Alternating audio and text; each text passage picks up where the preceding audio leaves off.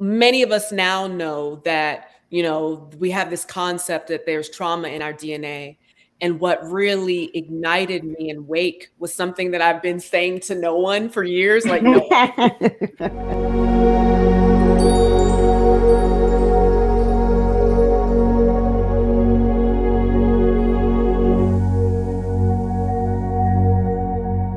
Welcome to More to Come, PW Comic World's weekly podcast on graphic novel and comics publishing. I'm Calvin Reid, senior news editor of Publishers Weekly, editor of PW Comics World, and editor of The Fanatic, PW's twice-a-month comics and pop culture newsletter. Check us out online at publishersweekly.com/comics. Okay, more to come, listeners. We've got a real treat for you today.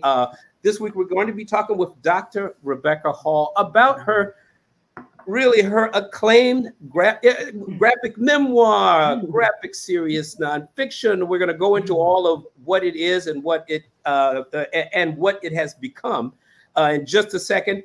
It's called Wake: The Hidden History of Women-Led Slave Revolts. It was a PW Best Book of the Year in 2021 and received similar accolades around the business.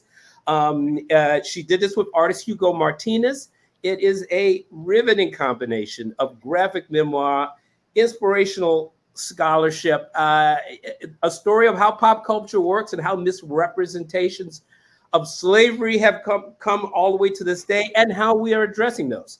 But we're also going to be talking about how the book has been adapted into a fully cast audio drama by the acclaimed playwright, Tyler English-Beckwith.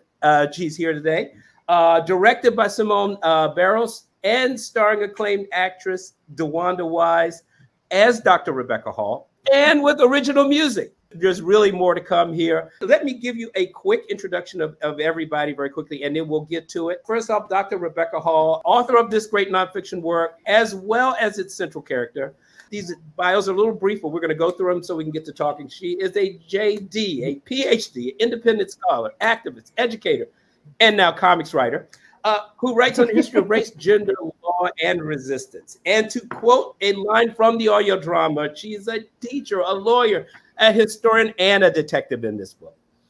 Next, Dr. Hartman, a distinguished historian and university professor at Columbia University, a MacArthur Fellow, exclamation point, there, as well as author of multiple scholarly works, among them Scenes of Seduction, Terror, Slavery, and Self-Making in 19th Century America from Oxford University Press, and I think a new edition from Norton. Also, Tyler English-Beckwith, an acclaimed and award-winning playwright, filmmaker, and actress, originally from Dallas, now in New York.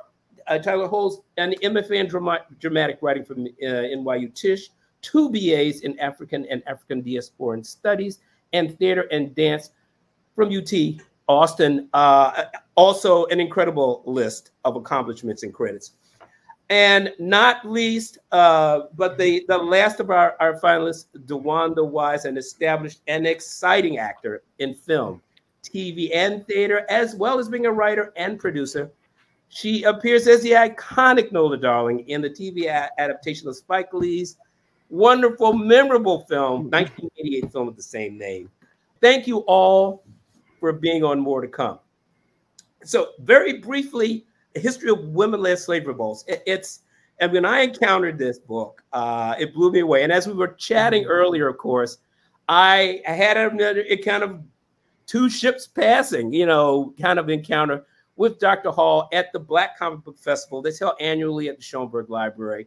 This book, it maps her journey to becoming a historian. And this is someone who started out as a lawyer, frustrated by the criminal justice system and her own personal needs, and went into this researching the history of slave revolts led by women.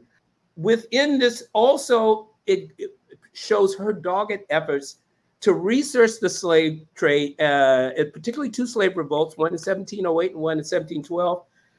It's a passionate and academic quest that highlights the role of the archivist, I think, in ways that we don't see very often. The audio drama, of course, adds a whole other dimension to this, and we're going to talk about that.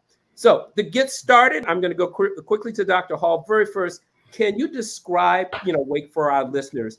And then, you know, the circumstances around the book, but then shift over to the, you know, the early circumstances around the audio drama. So the book was actually me turning my dissertation into a graphic narrative. As Calvin, I don't love the term graphic novel because novel implies fiction to me, but I don't know that I'm going to be able to change that whole genre categorization on my own. But that's an ongoing debate. So I hear you. Yes. Okay. But as you may notice, I try to call it graphic nonfiction whenever I can. Okay, good. So maybe, but between the two of us, we'll get it. Okay, we can change the industry. Right, sure. Right. And so I wrote the book. I started the book in 2017 after I got fired from my last job, and wanted to come out of this feeling like, okay, if I'm sort of being forced away from this profession that is my calling, this research that I spent so much time and heart creating, I wanted to somehow be out in the world. And somehow that idea came in the form of a graphic narrative, which I know nothing about. I mean, now I do, but at the time I knew nothing about it other than reading them. I mean, I've been a fan, right? So, and then the audio drama, I'm still trying to understand how that happened. A part of it I can explain with a little bit of like a weird legal loophole, if that's helpful at all, which is that usually when Simon & Schuster or these big publishers acquire a book, they acquire audio rights for the book, but no one needed audio rights for a graphic narrative. It didn't make any sense, so they didn't reserve those rights. And so it created this sort of weird carve out for the company Podium to come in that was looking at creating dramas that were kind of more serious, engaged with more serious topics than the sci-fi stuff they usually do. I love sci-fi. I'm not going to lie, but so that's sort of how it happened. And then Podium connected me and Tyler. Tyler, you and I were like working on this for like a year and a half, like, right? Yeah, I think we connected pretty early in the pandemic, actually. Mm-hmm. Sometime in 2020. So it was a pretty long process. Yeah. Mm-hmm. Mm-hmm. So did you start thinking about this or being engaged about the audio drama while you were still working on the book, or was the book complete? Me? Yeah. So the book was actually turned in. It was in that period between it's turned in and it's going to come out. I think it was like, I was at the Schomburg working on my second book, which has been paused because Wake kind of ate my life, which is a good thing, but I'm looking forward to getting back to my current project. So what happened was that I think, Tyler, it was like early, like winter 2021. And we had a few meetings, and it was really, frankly, it was like not on my, like, I wasn't really thinking about it too much, except for like every few months, Podium will put together a call between you and me, and we talk about the current draft. And somehow it evolved into a story that was more about how the book came to be than trying to parallel what happened in the book. Right. And I think that happened because of the many like fruitful conversations that we had together. Because I feel like narratively, the graphic narrative is a story that didn't really need much adaptation. I felt like the way that it is consumed was sort of already perfect to me. And what I found more interesting is when you would tell me everything about your life, and I'd be like, okay, and then what else happened? And then like they fired you, and why? And how did you react? And then once we were on Zoom, so when I would see like Bea walking around in the background, and she'd sort of like chime in with like, yeah, they fired her and we had to move to Utah. I just got more and more interested in your personal journey. And I felt like as we progressed with each draft, we responded more and more to Rebecca, the protagonist, than just like retelling the story that already was sort of perfectly encompassed in the book that you wrote. Can I just jump in, because I couldn't agree with you more. It's really your journey. I mean, as powerful as your research is, the story of of what you went through is so amazing as well. But so could you tell our listeners a little bit about how you came to be a historian, someone who started out as a lawyer? Yeah. I mean, I've always loved history. You know, it's always been a passion of mine, but I decided that I was going to go, like the choice was law degree, lawyer, or history PhD. And at the time I was making that decision, I was like, what, 24, 23? And I was like, I'm going to feel really trapped in an ivory tower. Is it an ivy tower or an ivory tower? I can never, I'm looking at Saidiya, who's in an ivory tower. I think it's an ivy tower. Okay, that one. And so I want to be out in the world doing things, having direct impact. So that was the decision. And after 8 years of that, I'm like, okay, I'm out. I'm ready to go back to what I really wanted to do. Yeah. And I just want to say before we move on that, Tyler, like as you're describing it, because we haven't really debriefed at all since it went into production. It's like, I remember at some point, it was you or maybe Maggie from Podium who was walking us through this whole process.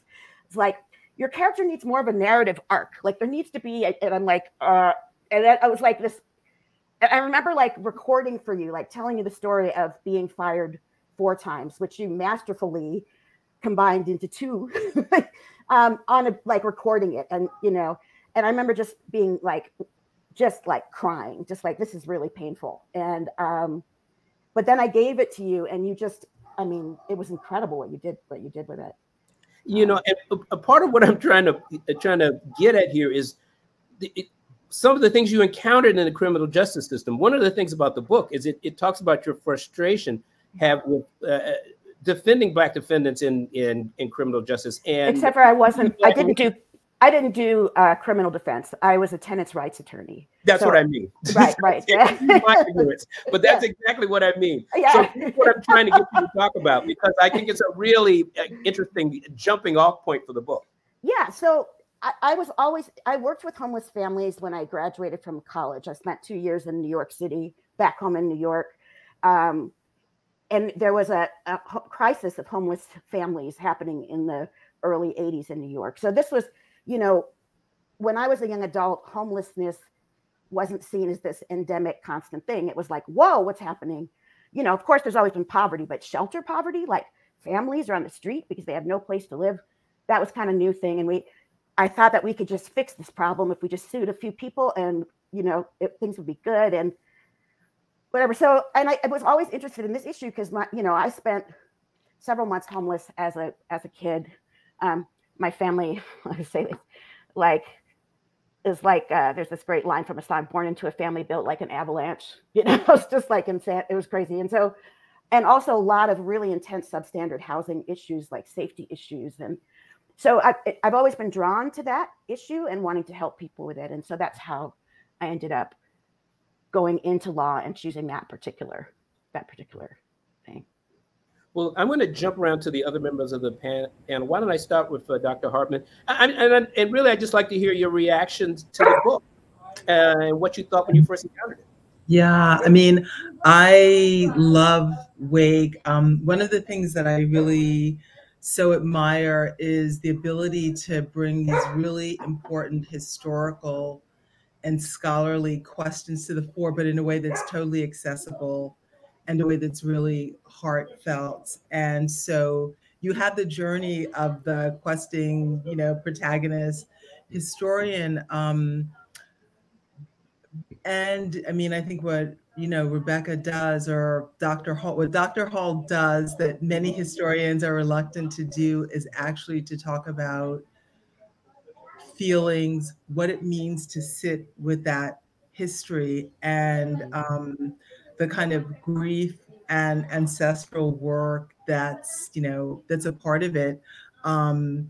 And so I just found that very moving. I think that there's a dialogue between a whole history of, like, you know, nonfiction and creative literature about slavery and its wake that the book is in dialogue with. And sometimes you see that in terms of the way Beloved is in the pages, the, you know, quotes from Maya Angelou, Lord, all those people, and I feel like, and more subtly, like its dialogue with something like Nobese Zong, Christina Wake's Sharp's In the Wake, yeah. Saidiya Hartman's Lose Your Mother. So Yes. it's in that tradition. And I think that that's really powerful. I think what I was like really surprised by, and I think it's actually really great, is that the audio drama is its own thing. So that you get to have these two very distinct experiences. They're not redundant at all. So I think I was surprised by that, because when I first started listening, I thought, okay, yeah, I know what this will be. But in fact, it was a total other thing.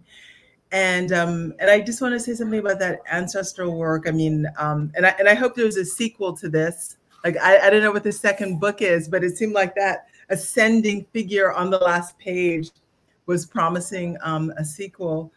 But too. Yeah, I just got the tattoo. It's still in process, but she is rising on my arm. Yes. And I guess the other thing about the ancestral work, the family stories, which were so moving. And I don't want to embarrass Rebecca, but she's also from a very particular kind of family.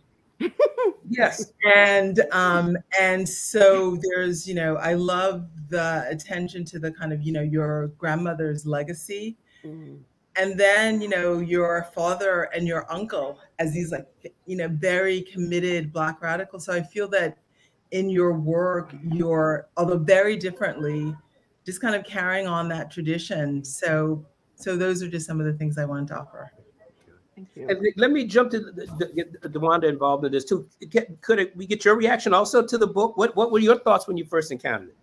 I think experientially, I just got chills and I felt an automatic sense of recognition.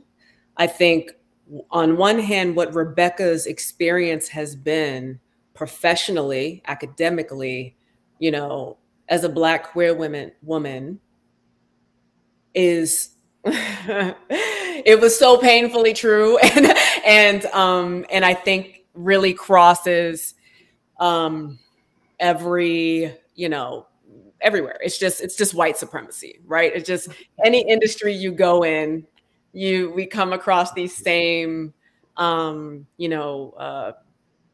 barriers and changing goalposts, and the kind of waving the flag of liberalism, but like not really wanting to do the work of social change. So I felt it both, in terms of like bringing, her voice to the audio drama to light. I felt that kind of recognition.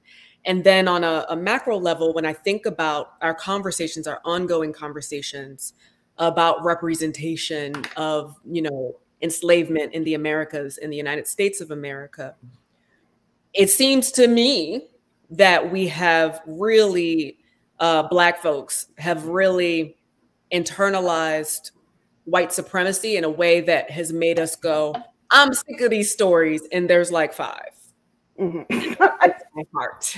Exactly. Yeah. It really breaks my heart, because it makes me feel like, oh wow, it's been successful.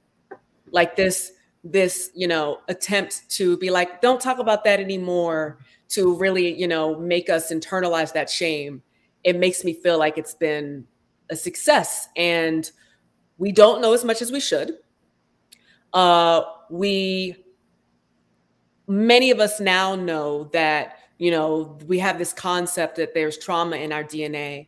And what really ignited me in Wake was something that I've been saying to no one for years, like no one, but something that I've just been kind of screaming into the void. Like, well, what else is in our if trauma is in our DNA, isn't resilience? Isn't that natural fight? Isn't resourcefulness? Aren't all these other things, these amazing things? The entrepreneurs in my family from day one, generations and generations and generations. I go 10 generations back in Maryland. I'm very proud of my history. I'm very proud of my family and my ancestors.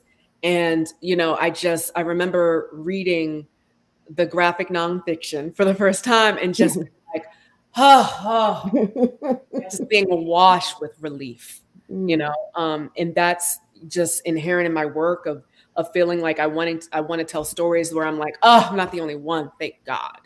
And that's what I felt, you know, and I still remember very vividly and viscerally my first conversation with Rebecca. And it was just, you know, clear, just super, super clear to me in a very, very meaningful way. I remember it too. And I feel so lucky that you took up this project, DeWanda. It was important. I'm going to jump back to Tyler again. I mean, you've talked a little bit about the beginnings of the audio drama. Do you want to elaborate that on any more? I mean, at what point did you like, yeah, this is going to happen and this is what we need to do? Well, I mean, just on a basic level, I wanted a job. So I was like, no, I will do J-O-B. You know? J-O-B. Yeah. We were in the middle of the pandemic. We were in the middle of the pandemic. You know, things were happening. But once I talked to Rebecca, I was just like, oh my gosh, I'm obsessed with this person. Rebecca also like became my own tenants' rights lawyer because I was in the process of moving back to New York. And I was like, the condo board keeps denying me.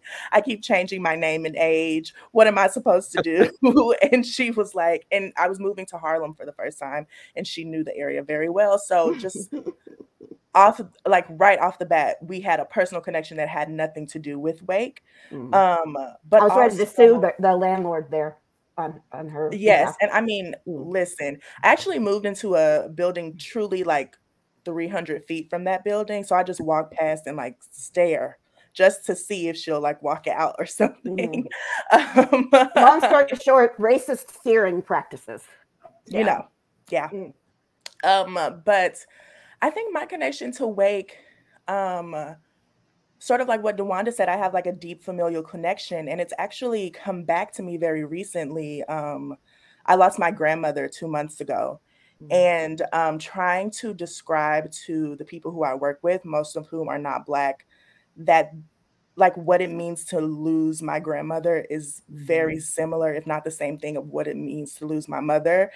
Is like a concept that they don't understand, sort of that like intergenerational community connection. Is just like, they just like couldn't understand why it was such a deep thing. I'm like, this is not like, you know, I've never like called out of work and lied and said my grandma was dead. You know what I mean? Like this is like my true foundation. And I feel like thinking about what drew me to Wake was thinking about Rebecca, her father, her grandmother. Those were connections that I understood very viscerally and also understood the pain of retelling. And I feel like I understand it even more now that I'm trying to explain to folks like why this is such a big deal in my life now that my grandmother has passed, because the retelling of like impact, I feel like I never knew what like sort of that performance brings out of you when you have to like retell and retell and retell. And I feel like in the early days of us talking about Wake, I was very drawn to when Rebecca was talking about having to take breaks when she was like researching all these things, going through the archives and just like having to say, I can't consume all of this information right now. That this is it's almost like too much to know as a person. Like, like as a person, how am I supposed to carry all of this information? And I feel like that was such an interesting idea, not even idea, an interesting just story that she told me that I couldn't even imagine that being a part of your job. Yeah. And so as we were going through, or as I was going through sort of working on like a traditional plot, I think Bea, that character and the person, became very important to me because she was representing like a homeland, home base where Rebecca, the protagonist, could return to when not only the research became too much, but like, you know, the material conditions of being a teacher and not being able to work or being fired, working in these situations where you're not being supported. I felt like that character it took me a while to get there, but I felt like once I got there, the character represented this sort of this safe home space for Rebecca. And we just celebrated our 33rd anniversary last week, so 2 weeks ago. Yeah. So, well, the book and the audio drama, you do indeed periodically return to this home space to kind of work it out. So, but that's the other thing. If I jump back to Dr. Hall, I want to make sure our listeners understand, you know, the core of this book, the research that you're doing. In particular, this research into these particular slave revolts and the horrors that you document. And I couldn't agree more with what Tyler said, the self-care. I mean, maybe Dr. Hartman can talk about this too. I mean, when you are going into this really meticulous study of the past and of these kinds of events, I mean, how do you finish that and then go back and, you know, watch TV? I mean, some of the stuff is really completely, I mean, just reading it in comics form is overwhelming. So, I mean, can you tell us a little bit more about your research particularly into these two particular slave revolts? Yeah, it's funny that you use the term horrors of slavery. I'm curious, Saidiya, what,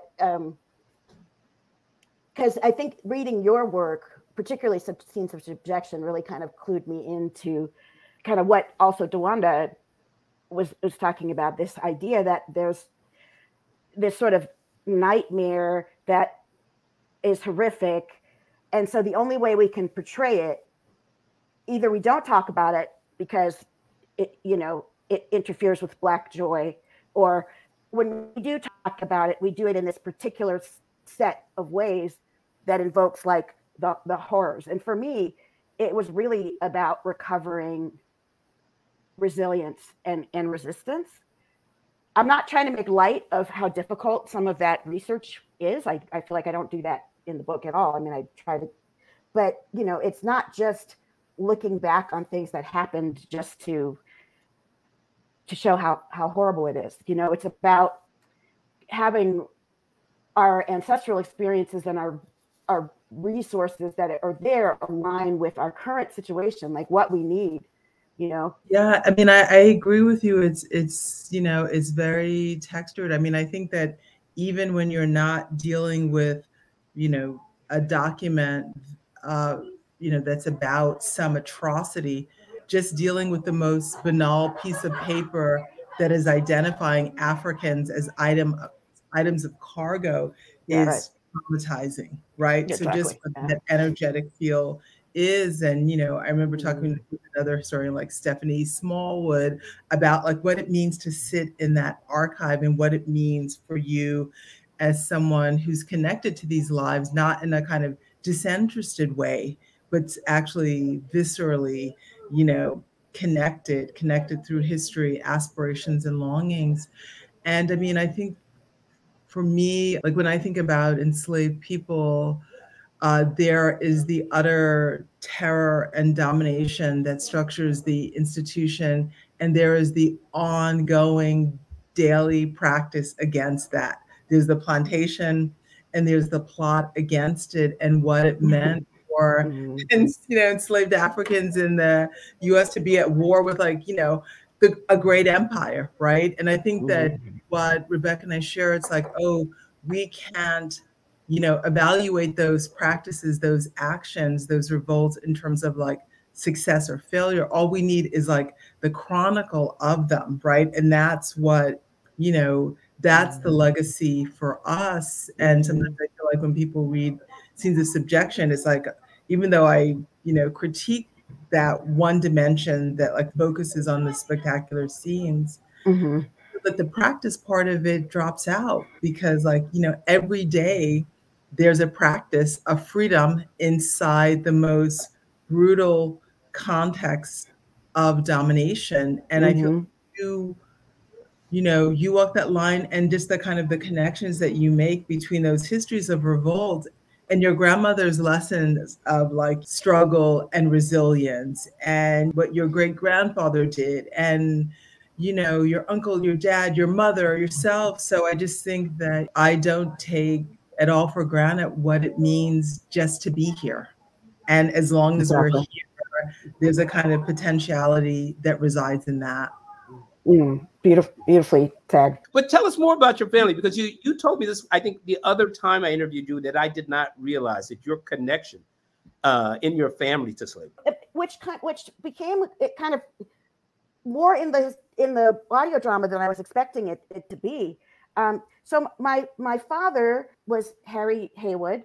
He was born in 1898, fought in World War I, joined the Communist Party right after Red Summer in 1919, and was really instrumental in the Communist Party's defense of the Scottsboro Boys and all these different things. He wrote a book, his first book in 1948 called Negro Liberation, which was like a kind of like a Black Marxist understanding of race and how Black people in the Black Belt South. He was the first person to articulate the idea that there's that Black people in the South make a nation and should have self-determination, applying like Lenin's theories on nationalism. And, he never finished 8th grade, but he was sent by the party and spent years studying at the Lenin School in Moscow in the 30s. So he was the youngest of 3 children. And his parents, my grandmother, Harriet Thorpe, was born in 1860 on a farm in Missouri. And my grandfather, Haywood Hall, also born in 1860 on a plantation in Tennessee. So I was born in 1963, so they died long before I was around. But the point is that there's just 2 generations between me and my family that were born enslaved. And it's always been a central part of my identity and understanding. And I feel like this book has helped me sort of tie it together in a way that it's like, there's not these sort of random, like, well, there's this weird fact about me and there's this weird fact about me. There's this way that creating this book and then talking about the book a lot after has really sort of been like, oh, okay, all this starts to fit together in a way that makes sense now. Kind of that perspective you get as you get older. Yeah. Well, I'm going to jump to DeWanda again here. But I really would love to know more about how an actor takes this material and goes from the printed page, and an unusual printed page being comics, to working with other actors, and your experience in working with this production. Well, I will say, the way that we produced this series and, the studio that it was filmed at and just the format of all of it, it's a very specific medium for an actor to perform in, very technical, the proximity to the microphone, making sure you're not doing sound pages. But I think, I will say as a producer, really all you have to do is get phenomenal actors in the room. And good friend of mine from over 10 years back, Larry, was able to do just that. So, I mean, it's always very helpful when you have just a phenomenal group of performers who were game. And, we had all the technical support we needed. We had all the accent work. And so for me, very, very simply in this instance, you read it, I talk to Rebecca, I give my best facsimile of her very specific and iconic voice, which she didn't know she had until, this year. And it's my serious tone. It's the gravelly nature. It's immediately recognizable. So I think what our brilliant director made sure of was that we recognize that for this format, same thing with a podcast, right? We're in the ear of our listener, which means we are in the mind of our listener. That's how sound, operates in the body. So, for her asides, for Rebecca's asides, we were working technically with this microphone where I didn't have to talk above a whisper. And that's a very different experience viscerally for a listener you know, than having someone be like, life is hard. Why do they keep firing me? You know, so a lot of it was just. That's in the blooper reel. That's in the blooper reel. There's more room for you to bring something to the performance, I assume.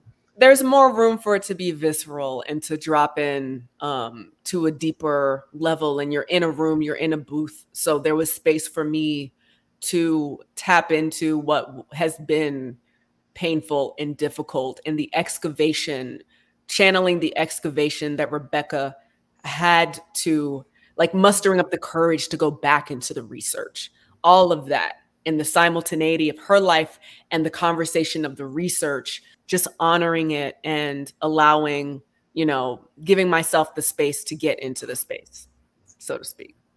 Well, now we've touched on this a little bit before. The audio drama, it really does bring in much more of your life, much of your teaching life, and the challenges and the obstructionism you face.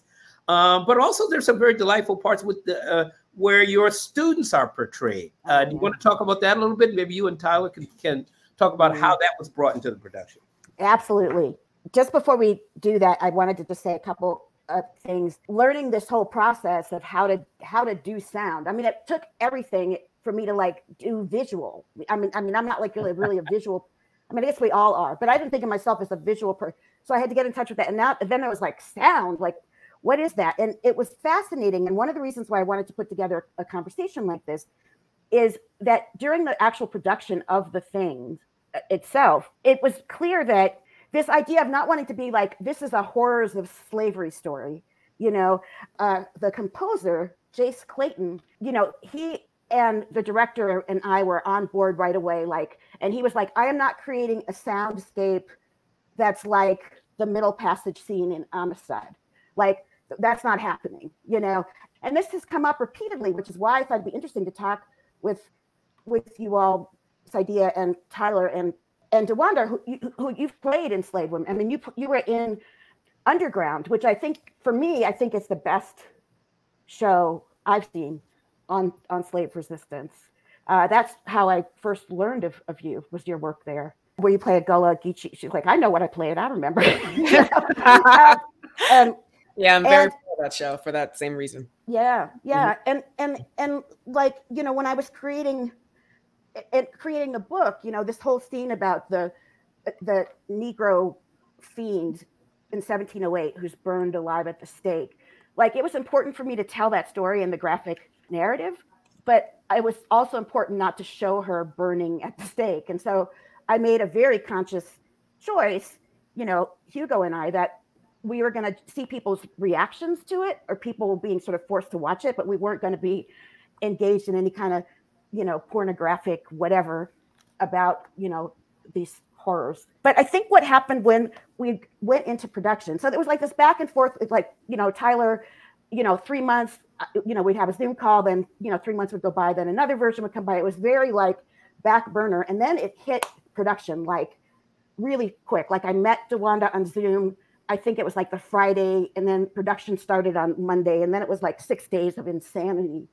And it was like I had, and this is how it connects to your question, Calvin, it does connect, is that there was this feeling of like, I was losing I'm assuming I can't swear. I was losing it, like my mental health, you know, just watching people perform my trauma, basically these experiences of getting fired and watching these things that I was building so carefully for students that I care so much about be dismantled and destroyed repeatedly was so painful. And so it was my job while it was being in production to like watch through the Google camera and send notes, because there was all so many technical things. I don't know, Tyler, how much you deal with this in your writing, but like there was this whole classroom scene where I'm at the University of Utah School of Law teaching constitutional criminal procedure.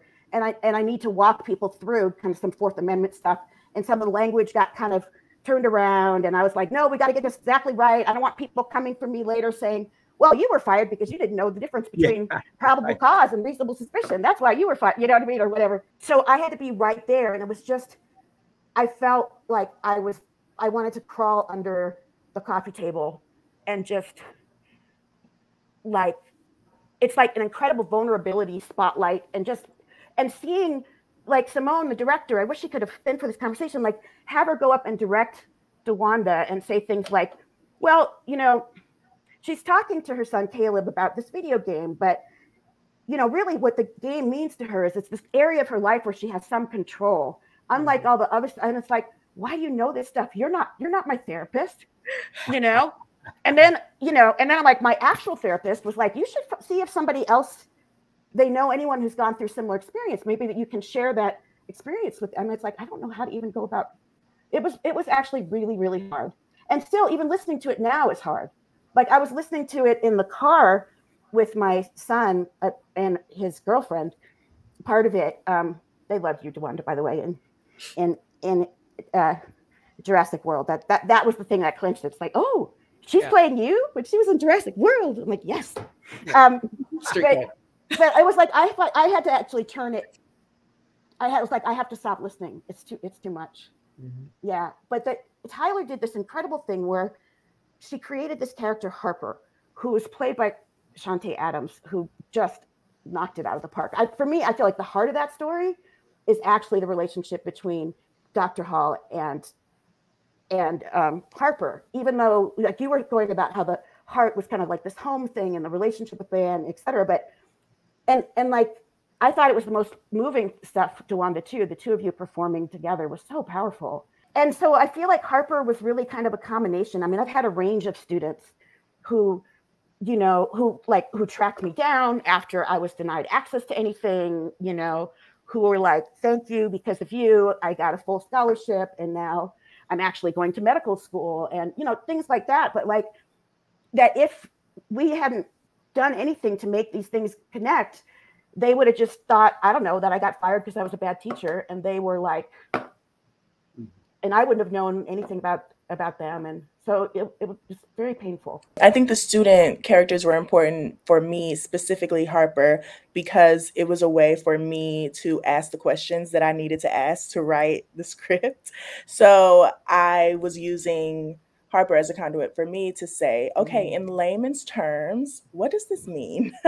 So a lot of the law explanation scenes were me as a writer sort of figuring them out. Oh, yeah. And then also saying how, if I could go back in time and be a student again, which I think we're students all the time, but be in a classroom and say, how would I want history taught to me if I had like, you know, been lucky enough to have Dr. Hall as my teacher? How would Not too late.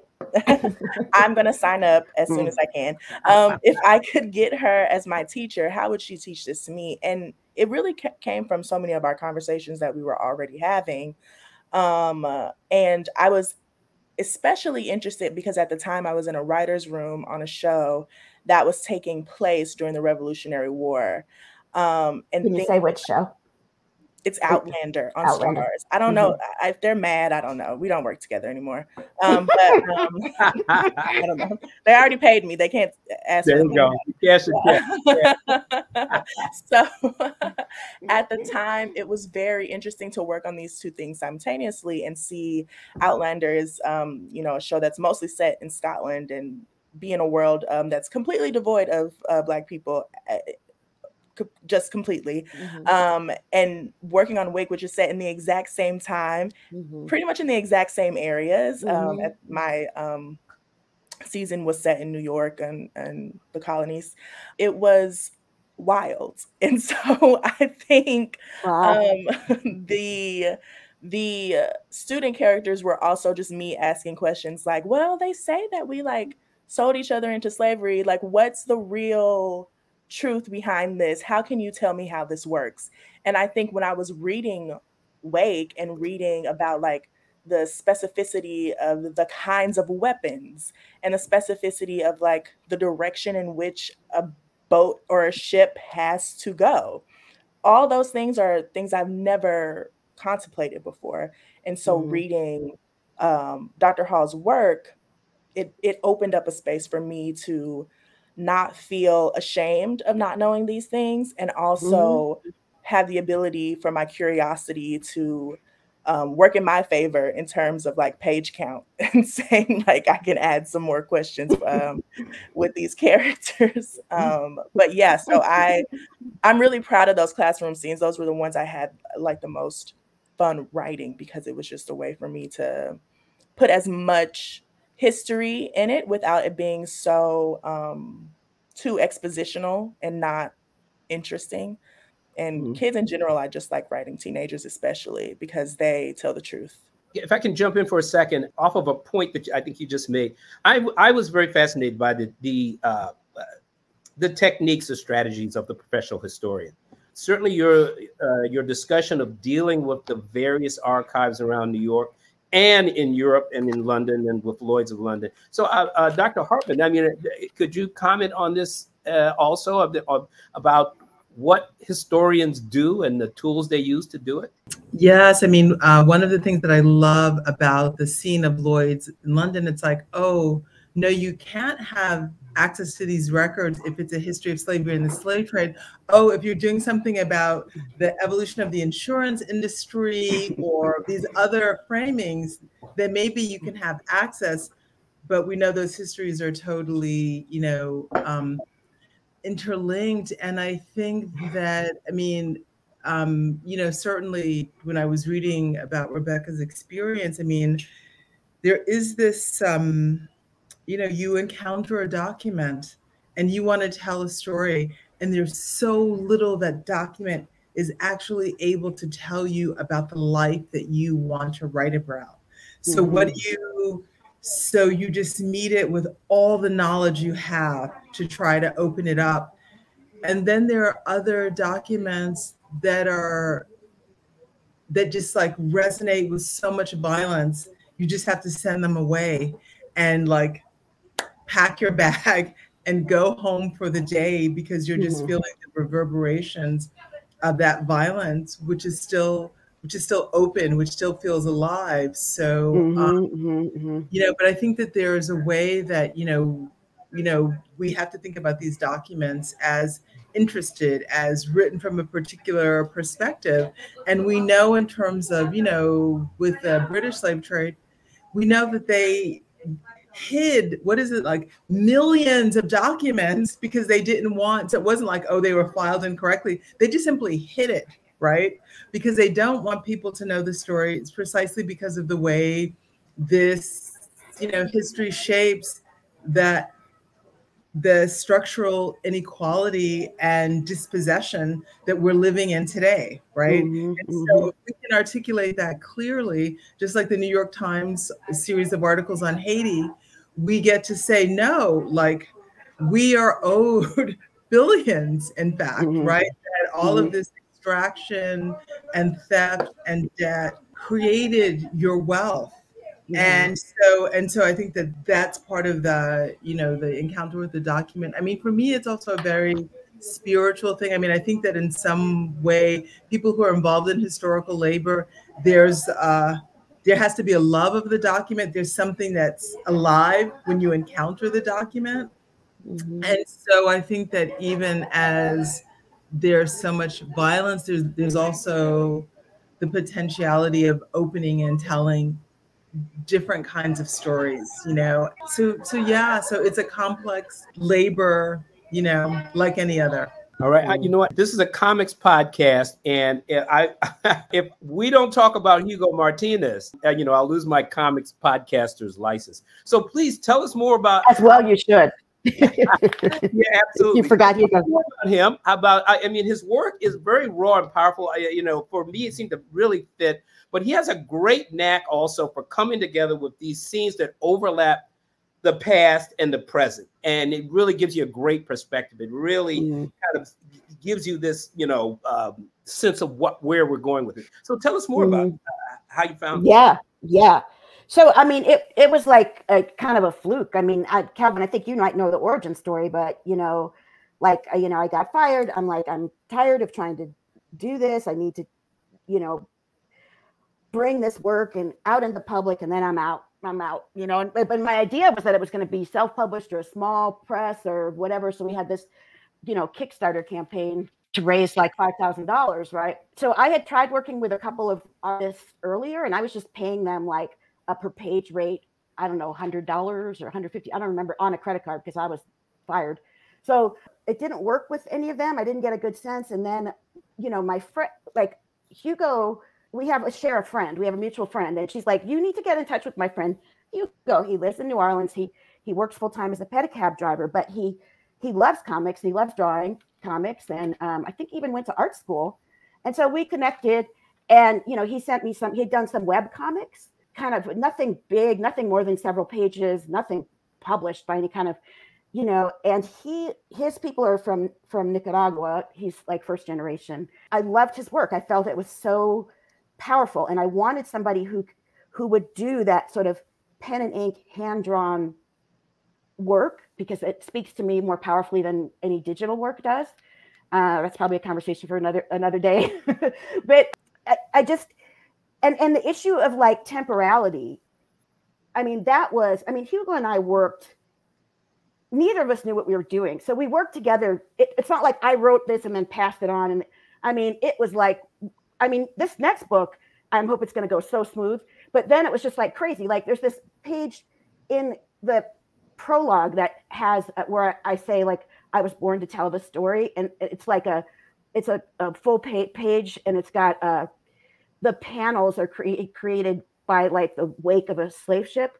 That took us probably over 20 hours just trying to like talk it through. He would rough sketch it, he would pencil it, he'd send it, this doesn't work, this doesn't work. And I mean, or the whole scene of, you know, where the book opens in New York City, and you're in New York City and you're seeing now, but you're seeing the history of slavery throughout. I mean, so much discussion, like, should she be on the subway? Should she be like, why can't I be in the courtroom where the 4 women are sentenced? Let me actually physically be there. And, you know, it was just all these, I mean, I read all these crazy books on like the anthropology of time. I read some like, you know, wild physics books on time, like The Order of Time by Carlos Rovelli, like all this stuff. And, you know, and the connection between space and time, and, you know, just like, okay, so is this is like a circular type of time. What does that mean? How can the story, and that's how Alele, this character Rising, you know, where she's in the beginning and then she comes back in the end, you know, kind of for the future. So a lot of thought went into that, into the actual layout. And so Hugo and I did that together. The only thing where I was just like, you do it, you figure it out, was any kind of action scene. Like, just do it, get back to me about it. I don't care. You know, like the battle scenes in like the Dahomey battle scenes, or even the revolt, 1712 revolt, those scenes as well. Can I say, I just thought that Hugo's design was just so powerful, because I was reading it as articulating a theory of time. Just the way you're in these kind of, you know, double dimensions on the page. It's very subtle, but it's very powerful. And just like you work explicitly with the notion of like the 2 voices or the doubled voice, you totally feel yourself in that. And it has everything to do with the visual images. So I think that you hit it. You got it. Thank you. Thank you. Yeah, we're doing that for the current work now. It's going to be, thank you. All right. Well, I feel like I should be scheduling the next interview. If you've got a second book coming, I think we all want to know more about it. But you know what I want to know right now is, okay, we've seen this new development as an audio drama. Is there more coming? Is there, you know, what about movies? What about TVs? What about whatever?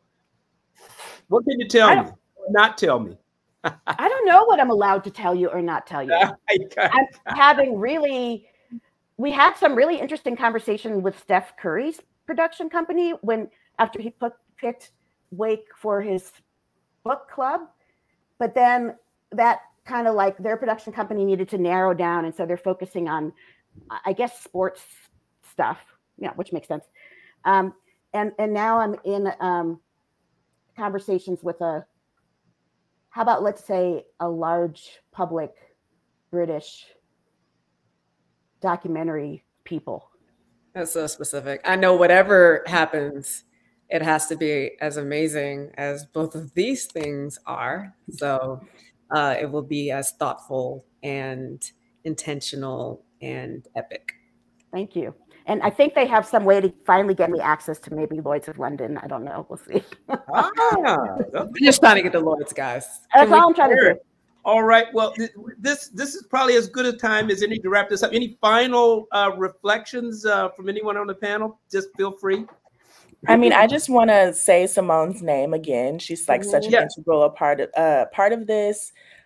She's just like completely wonderful. I wish she was here to join us, but I just want to make sure that we speak of her, and she's just brilliant. Absolutely. Absolutely. And the cast I thought was incredible. Yeah. And shout out to our phenomenal crew who literally put us in line and kept us on our marks. It was very thoughtful and done with a lot of love, the entire thing. So very, very thankful for that. Well, look, I want to thank all of you. I want to thank Dr. Hall for,